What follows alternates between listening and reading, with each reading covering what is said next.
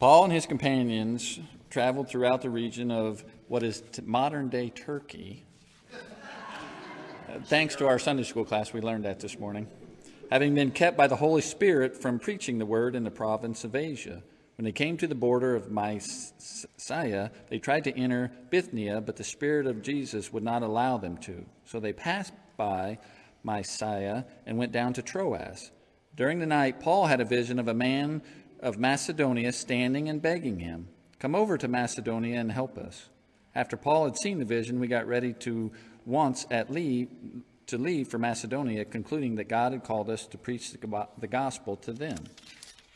From Troas, we put out to sea and sailed straight for Samothrace, and the next day on to Neapolis. From there, we traveled to Philippi, a Roman colony and the leading city of the district of Macedonia, and we stayed there several days. This is the word of God for the people of God. I still think you should have pronounced those last ones, or those first ones. Man. In modern day Turkey. So we continue our series entitled Fact or Fiction, where we look at some of those phrases that we use in church a lot, and they sound churchy, but they really, really aren't. So many times we have a lot of difficulties in determining whether a door is open or closed, especially when it comes to God. It can be confusing. It can be difficult. We often hear it said, when God shuts one door, he opens another, right? Or if you happen to like the sound of music, do you remember what Maria said? When God shuts one door, he opens a window. Same idea, same mentality. And if you have not seen The Sound of Music, you should. I'm just saying. Now, interestingly enough, as different than all the other ones we've talked about, this one, although not in Scripture, is actually pretty accurate. This one is really not wrong. Now, we don't know for sure where the phrase came from, but they think it might have come from Alexander Graham Bell. He's quoted as saying, "When one door closes, another opens. But we often look so long and regretfully upon the closed door that we do not see the one which is opened for us." Again, not Scripture, but actually it kind of makes sense, doesn't it? And we see all sorts of examples in Scripture of doors opening and closing, and we definitely see it in the book of Acts, this reading that Andy read. You see, Paul had decided to take the gospel into Asia Minor. That's an even fancier way of saying it. But God had other plans, and so a door was shut. Then he tried to go into modern-day Russia, but a door was shut. So he kept moving west. And then God opened the door for him to go into modern-day Greece. Now, this is significant. I don't know how many of you actually realize how significant this particular event was, because this was the first time the gospel had been brought into modern-day Europe. This was significant. This was important. All of a sudden, there was a whole new region that had been opened up with the gospel. So we're going to go through and see what we can experience with Paul. First of all, God wants to guide us if we'll let him. You see, God is personally involved in all of our lives. If you don't believe that, see me after church, because I will prove it to you. And I'm not going to do it in a mean way, but I think we really need to understand that God is involved in every one of our lives, significantly and in very important ways. The God of the universe, the one who created everything, is interested in us. And so we need to understand that. If we look at the reading in Proverbs, we see it there as well. From the beginning, God was interested in us, watching out for us, looking at our lives, and seeing the significance of it. The problem being is there's a lot of confusion, isn't there? Sometimes there's a lot of confusion in knowing what God has planned for us, what is our direction in life, what we should look for, what are we supposed to do. Many people like to hurry God along. They do things like looking at their astrology signs and looking it up in the newspaper, or tarot cards, or mediums or psychics, or if they're really desperate, pulling out the fortune cookie, and you know how accurate those are, right? But the thing is, there's also some people that get so paralyzed by indecision that they do absolutely nothing. And honestly, their lives can be a waste if they do that. The important thing is recognizing and being conscious of the decisions that God wants to make for us. Being clear about what God wants. Being clear about what he is telling us. There was this man who his wife was going to be having her birthday, and he was never real good about giving birthday presents for her. So he said, honey, I want to make sure I get you exactly what you want for your birthday. So if there were no limits, if you could have anything you wanted, what would you want for your birthday? She thought about it a second, and she said, I'd love to be 6 again. He said, all right, and he thought about it. So the next morning, he got her up, had made her waffles, put plenty of whipped cream on top, even sprinkled some chocolate chips on. I mean, he did good. Then when they got done, he took her to the amusement park and rode every ride. Made sure she had cotton candy and corn dogs and all that good stuff, stuff we're not supposed to eat. Then when they got done with that, he took her to McDonald's. Made sure she had a milkshake and a Big Mac. I mean, all those salty fries that are really not good for you, but taste so good. Then he took her to the movies.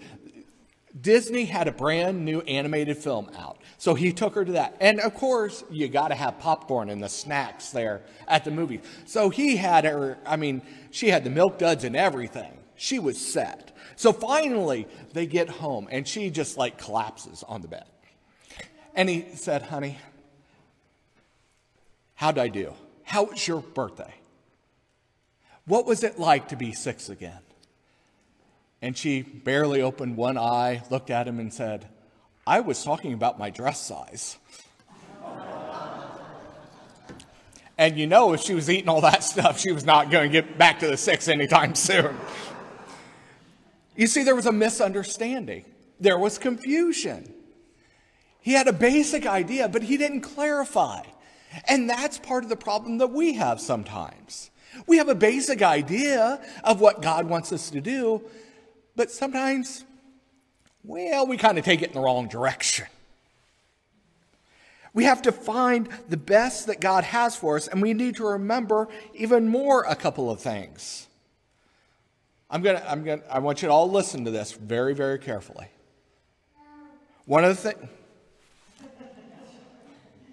Okay, that could not have been timed any better. We'll have Mom explain it to you later. But I want you to make sure to ask yourself this question, or to think about this question. Don't ask, what is God's will for my life?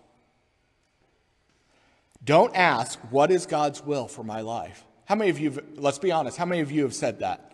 What is God's will for my life? Come on, I know I'm not the only one. Do you know we're not supposed to ask that question? We shouldn't. We should not ask that question. We should instead ask, what is God's will? Now, there's a slight difference there, but there is a significance. You see, the first question, the focus is what? Me. The second question, what's the focus? God. And that's the difference. That's the significant difference. You see, God is already at work around us. We need to define where he is and jump on board. We need to be able to continue with him, not having him wait on us. He's already moving. As much as we may think differently, God doesn't need us to get anything done. He lets us take part in it. But he's already got everything in motion. How many of you remember getting on a merry-go-round? It was always much more fun getting on it when it was already spinning around? Wasn't that always so much more fun? Your arms get jerked out of your sockets a little bit, and but you jump on. It was so much more fun. Well, that's what's going on. God's already got the merry-go-round spinning. We need to jump on. And when we jump on, we can help others get on. We can help get that merry-go-round going even faster. We can hang on to others so they don't fly off. You see, we need to recognize that God is already in motion. In Acts 16, God was at work saving the Gentiles, us. God was in the process of taking the gospel to the Roman Empire, and Paul found closed doors until he got involved with God's plan. So we need to start looking around at where God is working and get involved. We need to throw ourselves into whatever work that may exist. Very often we talk about when we're doing ministries, what new ministry can we start? We've all said that. I've said that. What new ministry can we start? I don't think we ask, again, the right question. Maybe we need to ask, what ministry do we need to help with? What ministry do we need to get involved with? Because there's other churches in our area that are doing ministries. Or there's other ministries happening all around us. Why can't we just say, let's get on board with them? Rather than reinvent the wheel. We need to think about what is God revealing to us through his will. And of course, God doesn't reveal everything all at once either, does he? Because Paul didn't get all the details of what was going to go on, did he? He didn't get told, well, go to Philippi, then to Athens, then to Corinth. Instead, God just said to Paul, go, and Paul went. And that happens a lot in Scripture. We see that a lot in Scripture, where God tells his people to go, and they have to go without any idea of what the journey is going to look like. And granted, it would be nice if God gave us, sometimes it would be nice if God gave us all of this, right? Okay, here's what I want you to do. I want you to go to high school. I want you to graduate. I want you to go to college. I want you to get this degree. And then I want you to get this job. And then marry this person. And this is the number of kids you should have. And this is what you should do in your retirement. It'd be kind of nice sometimes. But then again, wouldn't life be kind of boring if it had all been planned out for us? If we didn't have the experience of learning and growing?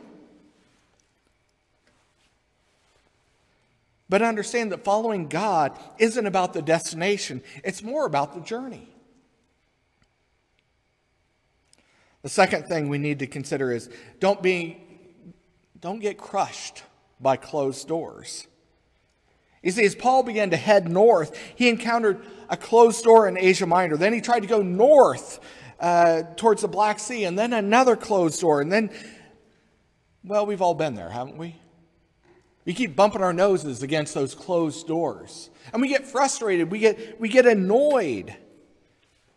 So God does shut doors, yes, but he isn't the only one, though, is he?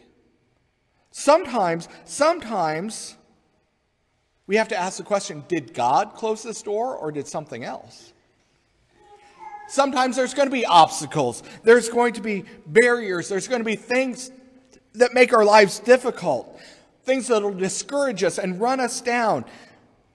But that doesn't mean that God isn't leading us through that closed door. There was a pastor who was on vacation. He was driving through this kind of backwoods area. And it was Sunday, so he decided to stop at a church. So he stopped at this church and he walked in and met the pastor and explained who he was. And the home church pastor said, I would love for you to come up and give us a prayer. I would love for you to be a part of it. I don't expect you to preach, but I want you to be a part of it. And, you know, anytime you give a pastor a chance to speak, we're going to do it. So the visiting pastor comes up on stage and they're about ready. And all of a sudden he realized it was one of those churches. He saw people walking around with snakes. So the visiting pastor calmly walked over to the hometown pastor and said, excuse me, where's your back door? And that home church pastor says, well, I'm sorry, we don't have one. And the visiting pastor says, I don't do snakes. You better decide where you want the back door because I'm making one. You see, we sometimes have to break down a wall. Sometimes we have to break down a door. If that's where God is leading you, then that's what you do. There will be obstacles. There will be issues. There will be problems that come before you. Especially, it seems like, when you are following God's will. Just make sure that the door is being shut against God and not by God. In Experiencing God, Henry Blackaby said, when you begin to follow God and circumstances seem to close doors of opportunity, go back to the Lord and clarify what God has said. He most often is not calling you to a task, but to a relationship. Through that relationship, he's going to do something with your life. You see, when Paul was told no by God, it was because God wanted to say yes to something better. Lots of times the things that we think are failures turn out to be blessings in disguise. In the late 1800s, cotton was, well, almost a god, right? I mean, it was in the South, you grew cotton. And that was the crop to have. And so everybody was growing it and everybody was getting wealthy. Well, in the early 1900s, somebody else showed up. The Mexican boll weevil. Turns out the Mexican boll weevil really likes cotton too. It crossed the border into Texas and began to move east and wiped out fields and fields of cotton. Everybody was losing everything that they had because of these annoying little critters. Well, one farmer decided, I'm going to grow peanuts. And it may seem odd, but the first year he produced over 6,000 bushels. And soon other farmers jumped on board. And then in 1919, the city of Enterprise, Alabama, erected a monument to the weevil because it had made a difference. It had actually, they thought they were doing good until that annoying little bug showed up, and then they really did well. Now, many would have thought, oh, this is a failure, this is horrible. Nothing good can come from this little weevil. And I'm sure they had a lot of other names for it at that point too. But because of that, they went in a different direction that they never would have done unless they'd been forced to. And very often we're the same way. Until we're forced to make a change, we really won't. Lastly, I want us to look at making sure that we're moving. Keeping moving while we're looking for God's open door.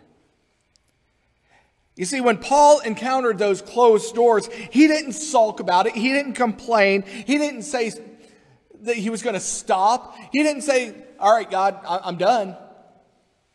No, he kept on moving. He went west and eventually took the gospel into Europe.